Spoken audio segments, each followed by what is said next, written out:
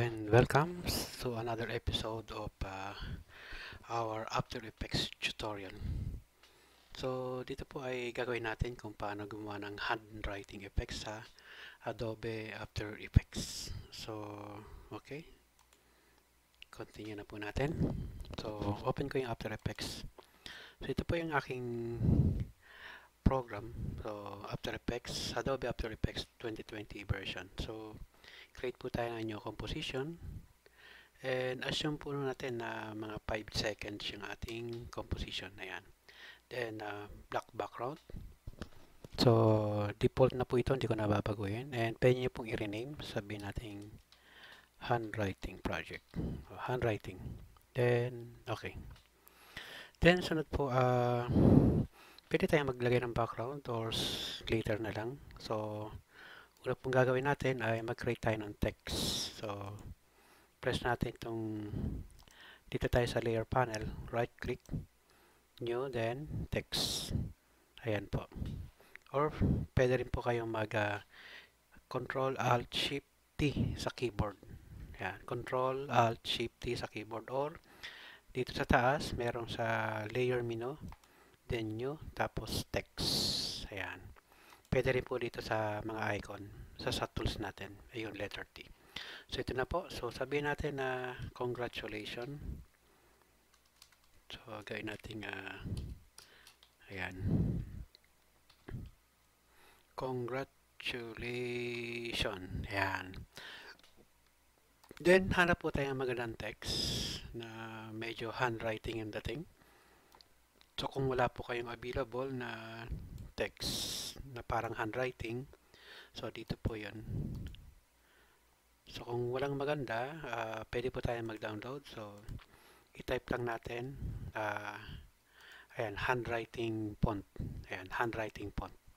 So marami po namang website na free yung handwriting font. So tuturo ko na rin paano mag-install. So halimbawa po dito, select tayo ng medyo handwriting dating. So okay, snake. Pwede. Hanap pa tayo iba.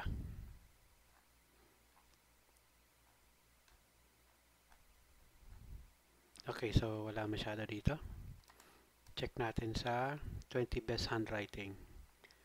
So ito pwede po, Christy. So hanapin nyo lang yung download. Ito, download it. Ayan, pag-gaggle. Ayun, click nyo po yung download family.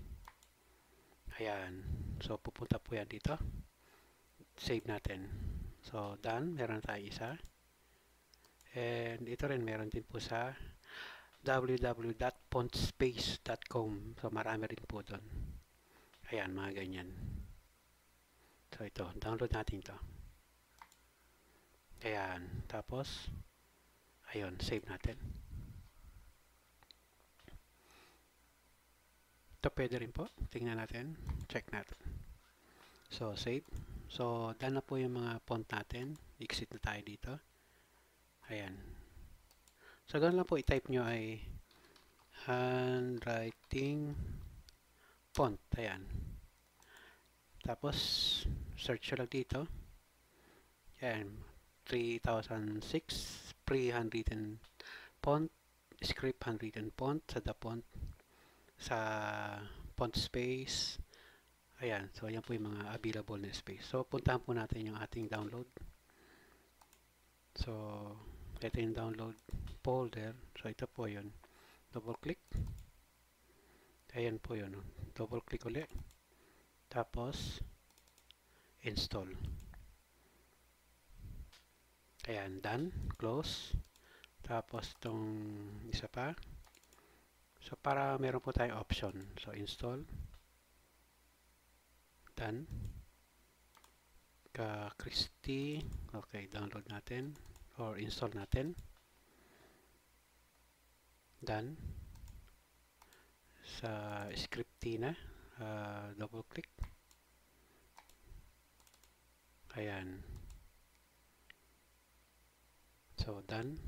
Itong pangalawa, check natin kung kombinasyon siya ng ano. Okay. Christie, na-download na natin. Stylist. Ayan. Okay, possible. Grid. Okay. Yeah, possible din.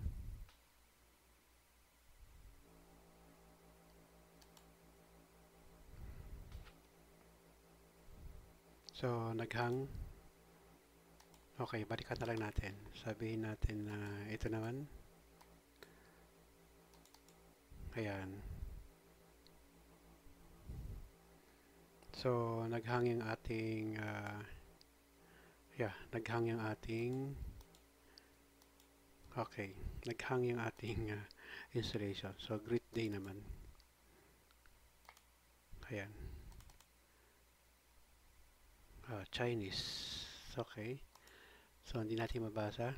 Share a font, animated font, ribbon type. Okay. Enough na po siguro yun. So, highlight natin yung object. And minsan kailangan yung restart yung After Effects. Minsan naman hindi. So, check natin dito. So, sabi natin yung Christie. So, IJK, ayun. Kita niyo po ito. Ayan. So, Christie. So, pwede. Possible. Hanap pa tayo iba. Possible din. 1, 2. Okay, ito na lang po. So, possible to na ito ang gamitin. So, resize ko lang po. So, pag highlight natin yung text, ayan, makikita niyo yung mga grip na kulay red. Yung nasa apat na kanto ay pang resize. Yun namang nasa gitna, katulad nito, ay pang rotate. So, pang rotate yan. Okay, so yan po halimbawa. And control 0 natin para mag-maximize, matanggal yung ibang item. So, ayan, zoom natin. Okay, so meron tayong font. Sunod po ay press natin yung letter G sa keyboard para po sa path. Or hanapin nyo yung parang pencil icon dito. Ayun. So, ayun, pen tool, letter G. So, kunin natin, click. And be sure po na hindi na kayo hindi nakaselect yung text. So, dapat hindi siya selected. Ito po yung selected, ito yung hindi. So, dapat hindi siya nakaselected. So, press mo yung letter G. Ayan. Then, i-trace natin. So, click. Tapos, click and drag. Ayan. Tapos, click and drag. Click and drag para po magkaroon ng curve. Pag point to point lang o kinilik nyo lang, magiging corner po yun. Ayan. So, kung masyadong makapal yung stroke niya, ayan, i-click nyo po itong 20px. Ayan. So, assume muna natin na wala pang size. Maliit lang muna. Ayan. Tsaka natin palakihan later on. And, ganito pong case, naputol po yung pagkakirate natin ng path. Kasi po, nag-click tayo dito sa stroke. So, natanggal po yung command. So, delete natin yung nagawa na. Then, i-click lang po natin yung G uli. Tapos, i-click natin yung dulo kung saan tayo natapos. Ayan, magiging black yung cursor. Click. Tugtog na po yun. So, ayan po yun. Yan.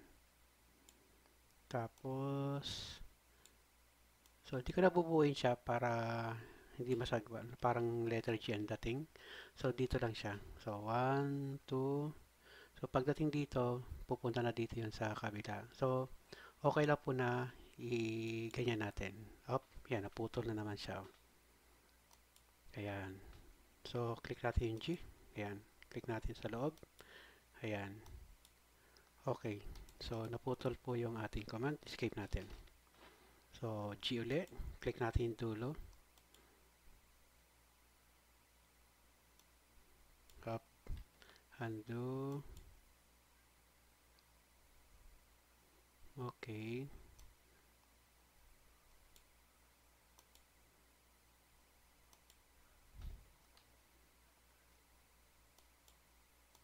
Ayaw. So, ayaw niya mag-add. So, check natin. Delete mo na lang natin. So, ulitin na lang natin. Ayan. So, G. So, 7. Okay. Ayan, pen tool. So, ito yung add vertex tool. So, pen tool tayo. Click 1, 2, 3. Ayan. I-trace lang natin yung font. So, click and drag nyo para maging curve siya. Ayan.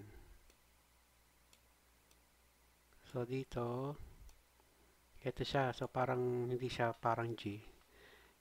I-terminate ko lang dito. So, ito na yung panibagong text. So, okay lang po na mag-crossing na ganun. Mamaya makita nyo naman ang epekto niyan. Ayan.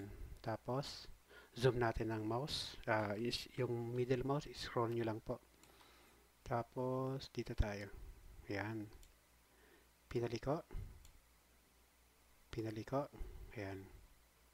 Tapos, dito tayo.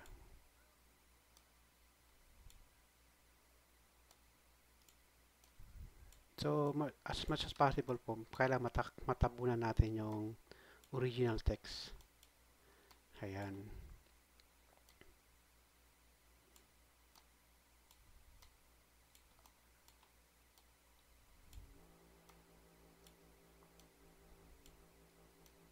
Yan. So, yan. Click. Tapos, pumalik siya. So, pag ganon, ganon. Yeah.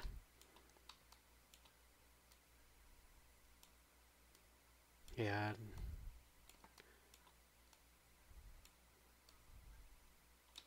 Tapos, dulo. Bumaba.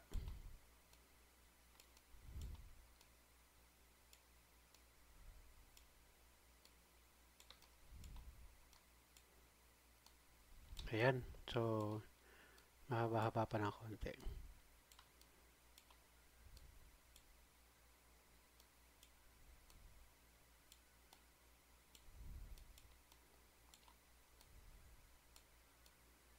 Ayan. So, konti na lang.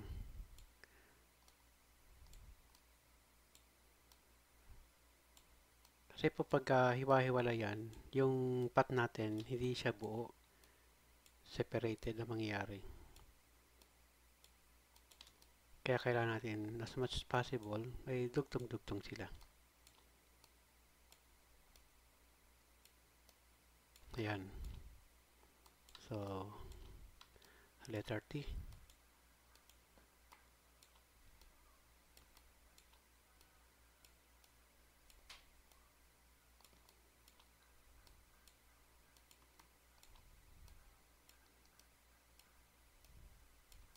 So, may konti tayong problema yung letter T natin.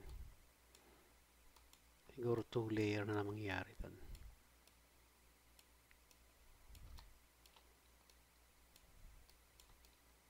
Ayan.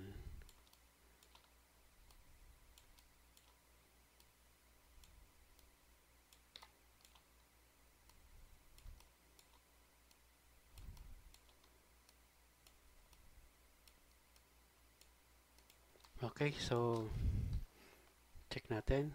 Ayun, congratulations. So, yung letter T natin ang medyo may problema doon. So, pag gano'n ng text, 1, 2, ayan, dapat mag-cut dito. Tapos, susunod na natin to.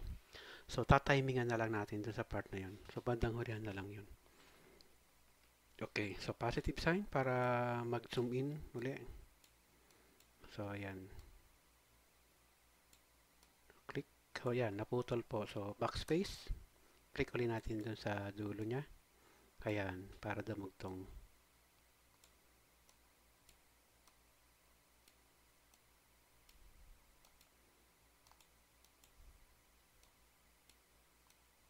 Ayan. So, dito na naman po tayo sa letter T. So, tatimingan na lang natin yung letter T natin. O, done. Pati yung tuldok.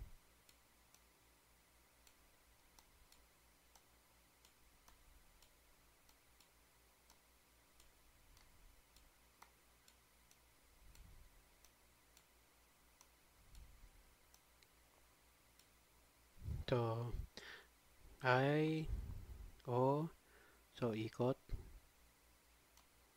So, hop. Ayan, naputol. Backspace. So, click natin yung dulo. Ayan.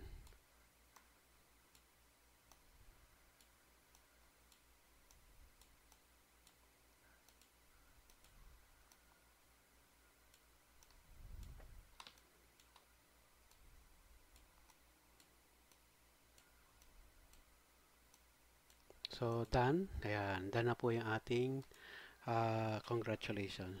So, check natin. Ayan, negative sign. So, ayan po yung mga kailangang resolbahan.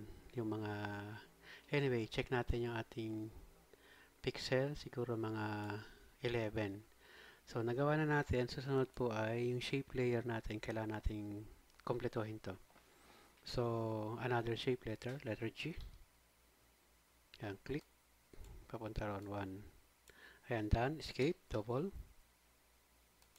Or, click nyo na lang yung ito, move tool. So, another layer para sa T. So, letter G uli. Ayan. Done. Click uli yung icon natin ng move tool. Tapos ito naman. So, letter G uli. So, 1. Ayan. Nagdiretso pala. Ayan. So, letter G uli. Separate natin to.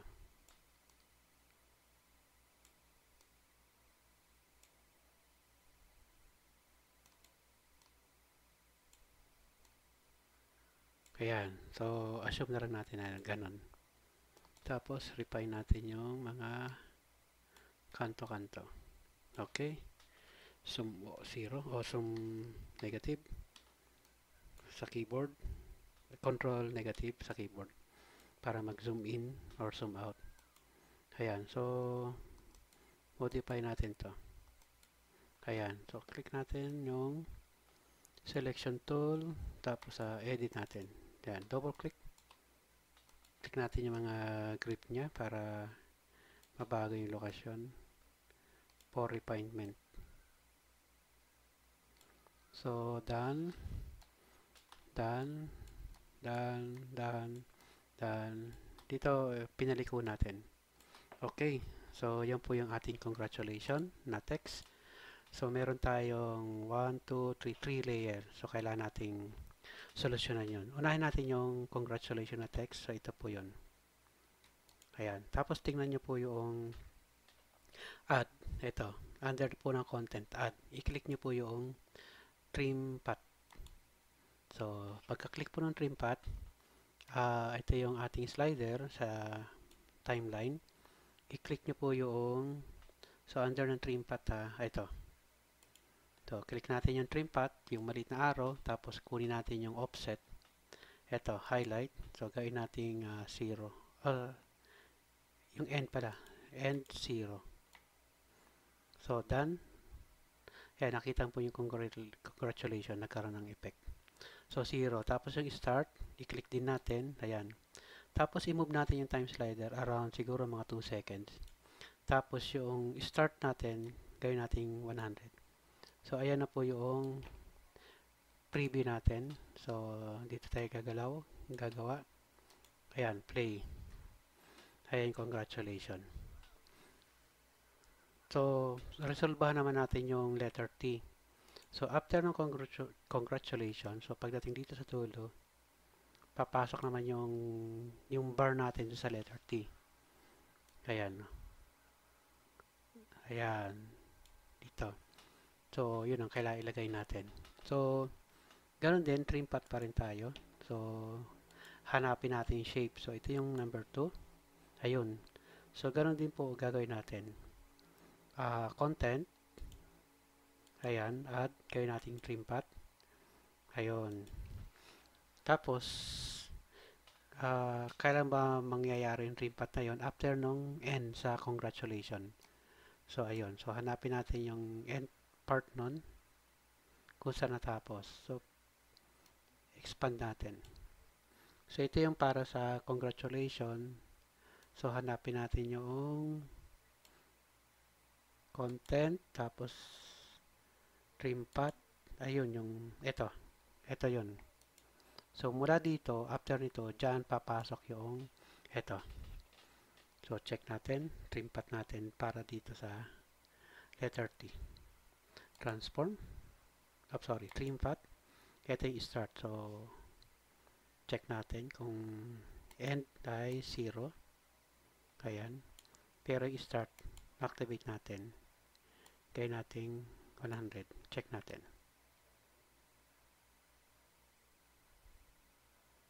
So, ito yung start natin ay dapat dito click. Ito move natin ng konti. Highlight nyo lang po pag move.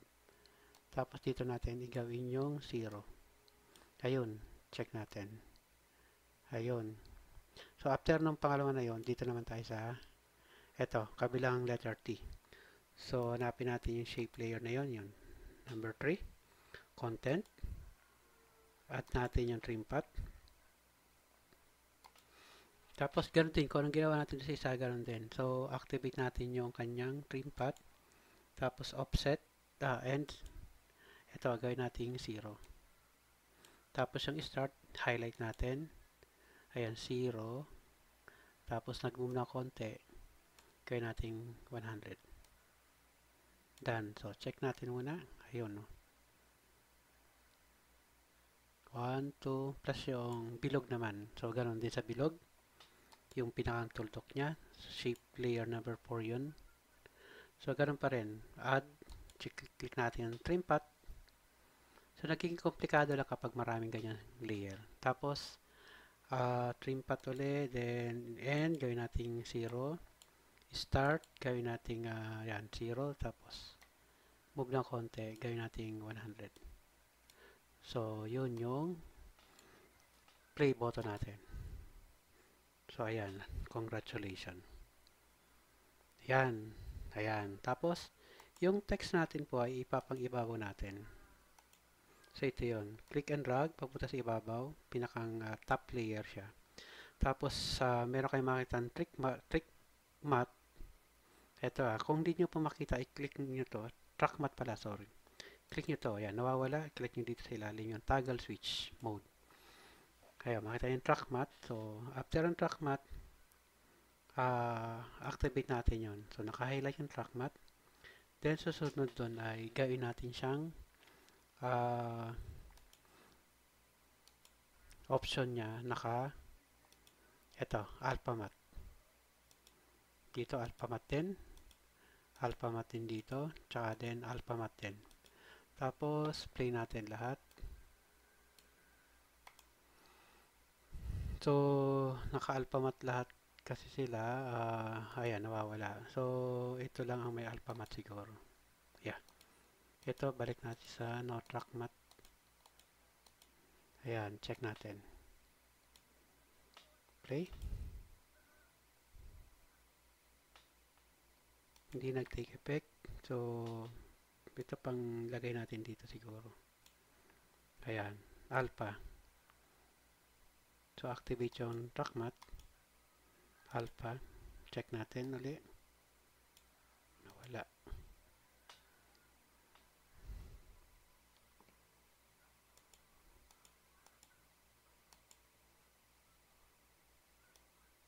Ayan. Ayan yung congratulations natin.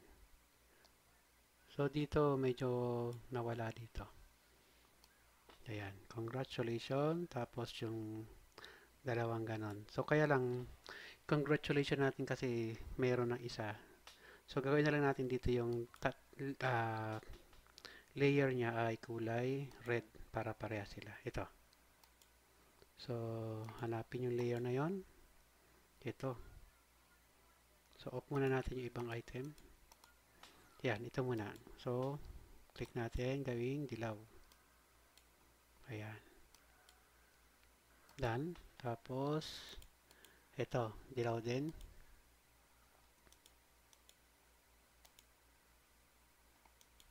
Yan, done. Tapos yung bilog, ito, dilaw na rin. Ayan. So, check natin. Freebie na ang buo. So, play. So, activate natin kasi in-off natin yung kanilang text. I mean, yung layer. So, check natin. Dito medyo kailangan baguhin. So, ayan yung ating congratulations. Yan. So, ganun po yung pag-create ng ating text. So, paano natin bubuuin na siya? Ayun siya. Ayan. So, stop natin and buuin natin. And pero mas maganda siguro lagyan natin ng background. So, paano tayo maglalagay ng background? Palitan ko lang po yung kulay ng congratulation. Or gawin natin puti siguro. Okay, so double click yung text. Ayan. So naka-highlight. Ito. Gawin natin puti na lang. Double click. Ayan. So ready na po yan. So kung gusto natin lagyan ng background. So kung ginawa natin puti, itong dalawa na to, gagawin din natin puti. Ito. So off din natin itong main.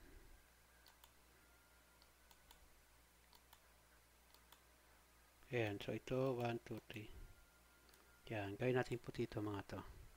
So stroke, kulay, puti. So done. Tapos iyan na natin po. Gawin natin check natin, lagyan natin yung background. So right click, new, then solid. Ayan, so sabihin natin medyo dark blue. Ayan. Okay natin.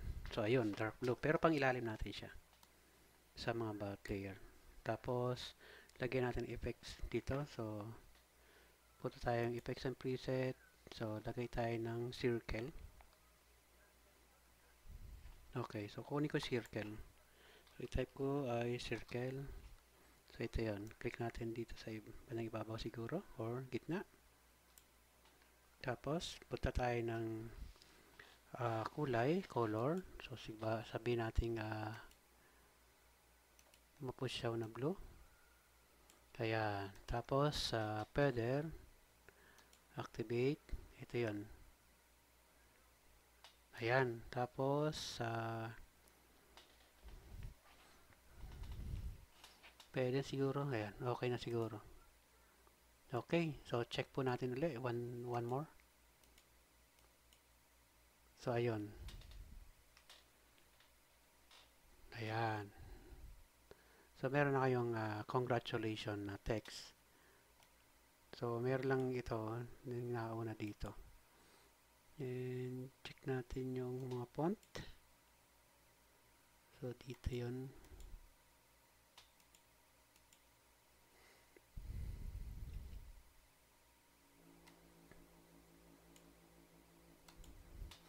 Okay, off muna natin tong congratulations na to. Ayan. Sorry. Okay na yun. Okay na rin siguro. Yung nga lang, meron ditong natira. Anyway, so paano natin ibaburn? Punta po kayo ng edit o file. Export to Adobe Media Encoder. Kung wala naman ay ito na lang po. Add to render queue. Tapos, ayan na yung size. So, best setting. So, okay na po yung size. So, highlight na natin yung ating item. Output 2. So, lagay natin sa ating computer. Ayan. Lagay ko sa my document or sa video. Then, sabi natin dito ay yan, sa capture. Okay. Sa my document. Choose. Ayan. Tapos, render. Check po natin. Ayan.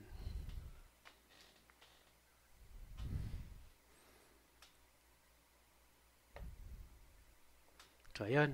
Check na po natin yung ating nagawa. So, punta tayo ng my document.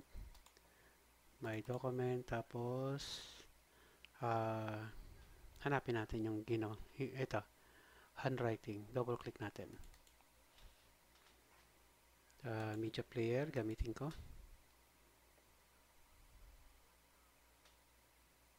So, ayan po yung congratulations. Ayan. Hindi lang natin na-i-off yung background na text. So, check natin. Balikan natin yung After Effects. So, kasi may nakasulat siya yun. So, balik tayo sa handwriting procedure. Ayun siya. Meron siyang nakalagay dito. So, sabihin natin ay congratulations, normal. Add kaya natin.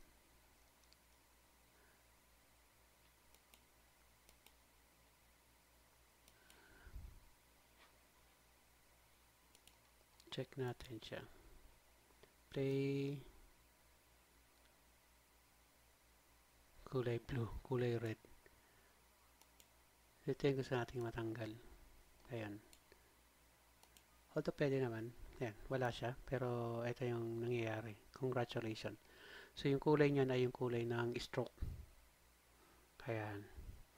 So kailangan natin palitan yung stroke natin. Check natin sa bandang dulo. Ayun.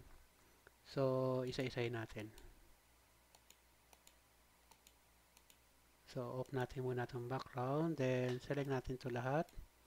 And stroke para mabilis. So lahat red. So done. Activate natin yung ayan. Okay. Play. So balik natin ito. So ayan siya. Gumana na yung congratulations. So play render queue uli natin. So okay, close natin or palitan natin panibago. So handwriting file export to render queue. So ito na yung pangalawa. Tapos B output ayun may 1. So same location. Ayan.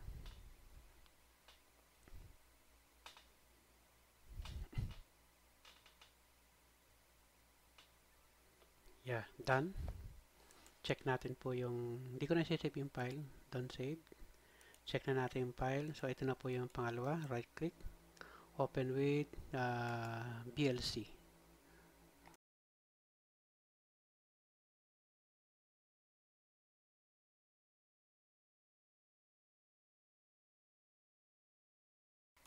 Okay, so yun po yung ating ginawang text, handwriting text ng congratulations sa pamamagitan po ng After Effects.